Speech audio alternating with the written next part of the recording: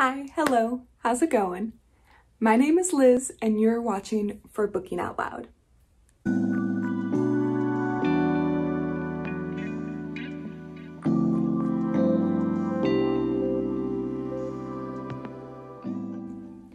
So today I am filming my September wrap-up, and I know in my TBR video for September I had stated that I didn't think I was going to read as much in September as I did in August. Well, yeah, that didn't go so well. I lied. Clearly I did read as much. I will preface that with I read a lot of audiobooks or a lot of Audible special books, if that makes any sense. I found a lot of time in the morning to just listen to these books, and they're pretty short, maybe like 2 to 6 hours. So I got through them pretty quick with varying degrees of quality, in my opinion. But nonetheless, they're done, they're finished, and I enjoyed myself. So in order to make this video as seamless as possible, I'm going to try to timestamp this and let people go through it how they want. And I'm going to order it like I ordered my last wrap-up video, where I show you my star ratings and then I go through the series, the authors, and then some novels of note. So, editing Liz, let's take over. Here are my star ratings.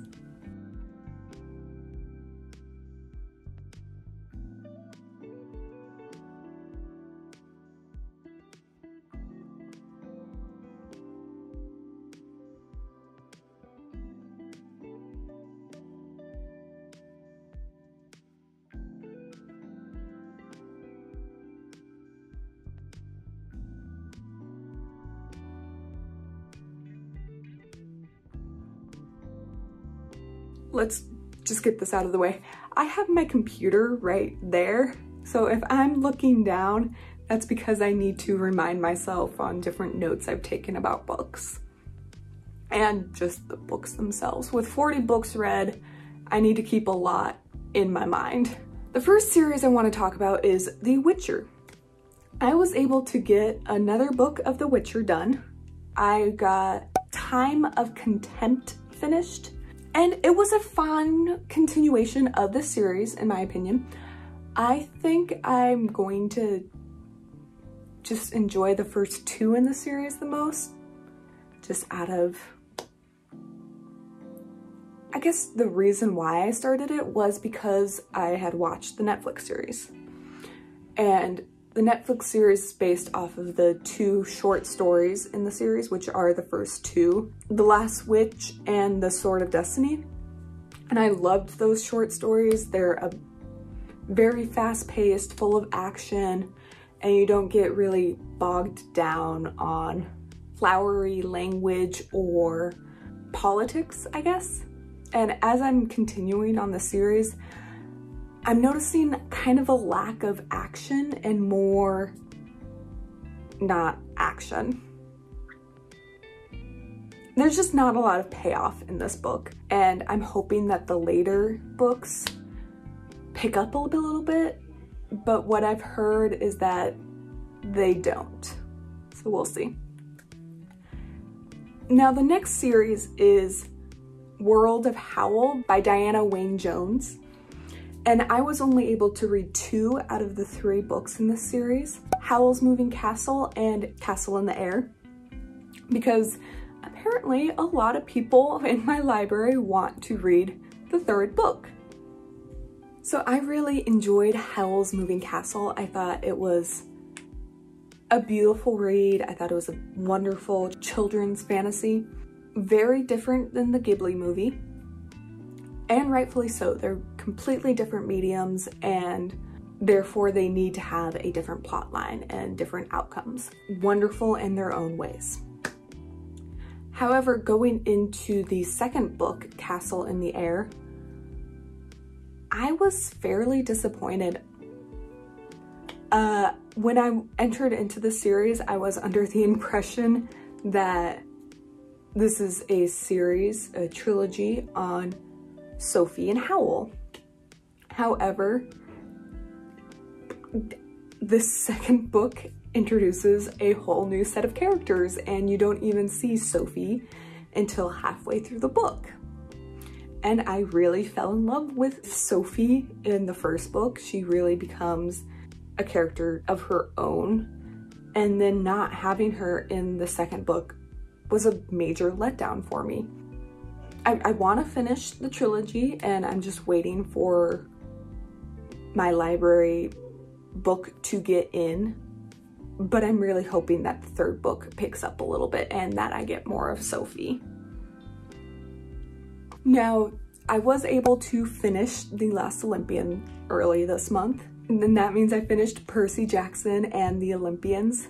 I can't complain. This was a reread for me. I loved this book. I loved how it ended. I loved how you saw the progression of the characters from 12 years old to 16. I enjoyed how you saw Rick Riordan as an author progress as well. It was just perfect and beautiful. Now, moving on, I started and finished Heroes of Olympus. For some reason, these books got really long all of a sudden. Riordan decided to add 200 more pages than his last series in all of his books, because why not? I really enjoyed The Lost Hero and The Son of Neptune, the first two in this series, because you're introduced to new characters and Percy is missing, which I thought was a wonderful decision on Rick Riordan's part, because you're not filled with nostalgia and just comparing the books right off the bat.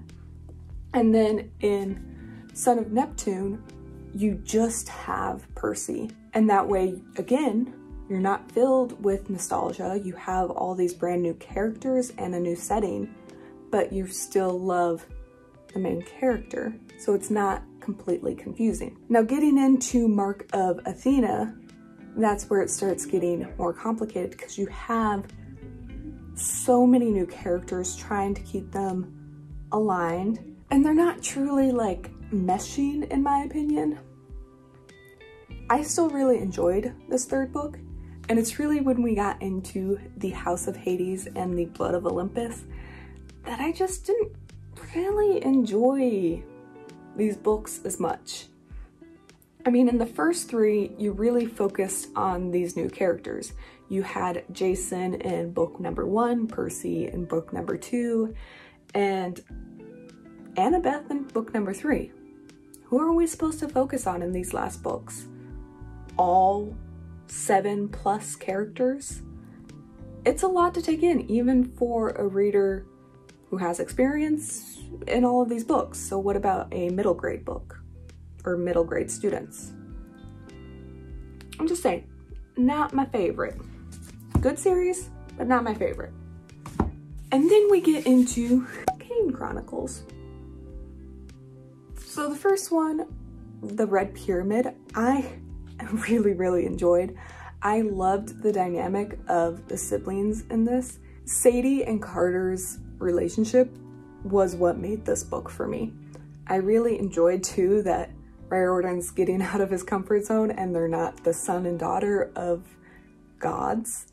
They're, you know, merely possessed by gods. And of course, it's Egyptian gods and not Greek or Roman gods. So it was an interesting twist and I did enjoy it. And I thought the next two were just great series. You had The Throne of Fire and The Serpent's Shadow. So they were just a decent young adult novel. Middle grade, one of those. Thinner books than the Heroes of Olympus series too, which in my opinion is a plus and all you need. So moving on to the Dark Tower series, I was able to finish 2 more in that beautiful series. I go back and forth with this one, and this month just really showcases that. I truly enjoyed The Wolves of the Kala. I loved what King did with each of this character's storyline. I love how he gave each one a unique perspective and kind of the story of The Wolves of the Kala and the plot of that book. Again, I just liked it, and it hasn't happened in this whole series for me. So that was a plus. I also really enjoyed having Callahan in this book, who is actually a character from Salem's Lot, one of my favorite King books. Didn't know I'd like it. Usually don't like it when authors do that too much. Thought he was just gonna be like a, here he is and gone or dead. Didn't happen. He continues on into Song of Susanna. Go figure. And I guess that's a good segue into Song of Susanna. And yeah, I don't like Song of Susanna, and I really hated what he did with it. There was this one point and one character he introduced, and I don't want to say it because I think it would ruin the book. So, not a fan at all. And the fact that this is book number 6 out of 7 and he does this to us, me, it's kind of personal at this point, where I've been going back and forth from hating this series to really liking it. And at this point, I'm just so like, that I'm going to finish this series and never open another one of these books ever again. Because it just makes me mad. Because it pulls you in, and then it chews you up, stomps on you a couple of times, kicks you in the gut, and then throws you out into the rain. And then it like brings an umbrella back and tries to reel you back in. That's what this series has done to me so far. A little bit peeved about it, that's all, that's all. I only read one Stephen King this month. I had high hopes for reading quite a few more. Life gets in the way, and I just wasn't up to King-esque books. But Carrie was an amazing read. I did not think I was going to like it at all. I picked it up because it was a short book and I just needed something to quickly go through at the time. And I loved it. It's one of my top King books now. A lot of people say the same thing. Don't know why I didn't believe them, now I do. I just love how King wrote this too. It goes back and forth between interviews and news articles and the story, and it always is foreshadowing this awful event that happens during prom that this story is centered around. And it truly makes you go back and forth, whether you love Carrie, hate her, think she's a monster, feeling sorry for her. And at the end, me personally, I felt truly sorry for her, and I was with her with righteous anger, wanting her to commit that awful act. And I will preface this too, that I actually haven't watched any of the Carrie adaptations, and now I truly do. It was just really good Stephen King book. Now, I also read Bunny by Mana Adwad, and truly a book about a cult, a supernatural cult. And it was interesting. Not my favorite horror. It has some interesting descriptions in that book. It's a horror mystery book, I would say.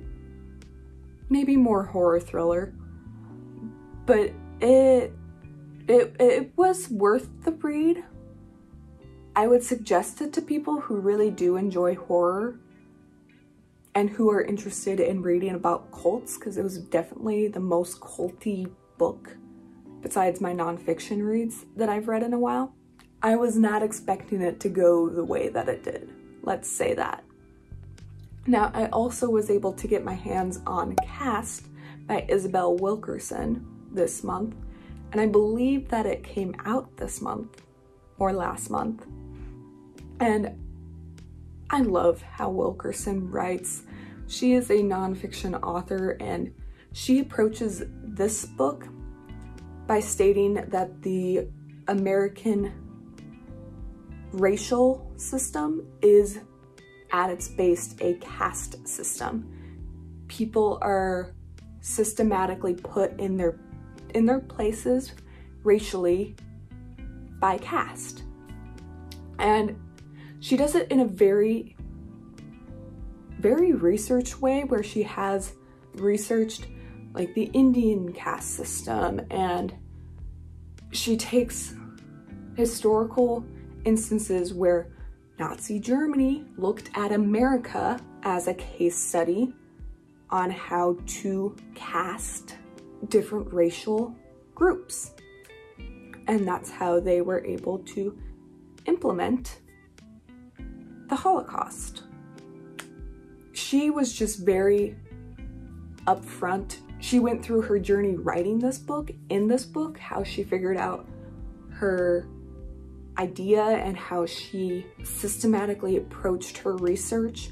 It was just a really good read and another wonderful book, very important topic by Wilkerson, and I highly suggest it. And then I just finished Everything I Never Told You, and I am so glad I did. It was a beautiful novel about a Chinese American family living in America during the 1970s, where their middle child is found dead for reasons unknown. And then they just literally go through the past and the present trying to figure out where the family or how the family got to the place they are today, and why their middle child, Lydia, is dead. It was just a really heart-wrenching, actually, story, and a beautiful read. Now, the last book I want to mention is a book of poetry that is actually a reread for me. It's called Blood Dazzler by Patricia Smith, and it's a minute-by-minute retelling of Hurricane Katrina. It is a beautiful book of poetry, and it has so many not forgotten stories, but so many important stories to remember, giving voice to people who died, people who maybe lied to the residents of New Orleans that day, giving the voice to even animals that died during the hurricane. And it's just something that moves you when you read it, at least in my opinion, and I just find myself picking it up once in a while and absolutely enjoying it. It's always a 5-star for me, and that hasn't changed since I first found it. And I do suggest it if you haven't read it, heard about it. Even if you don't like poetry books, there's just something about this one that I think you'd enjoy. Blood Dazzler. So, thank you for watching. I hope you enjoyed this wrap-up video.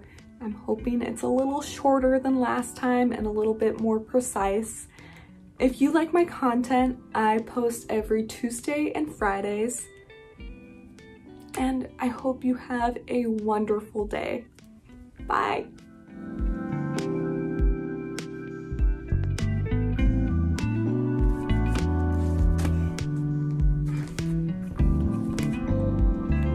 And that means I finished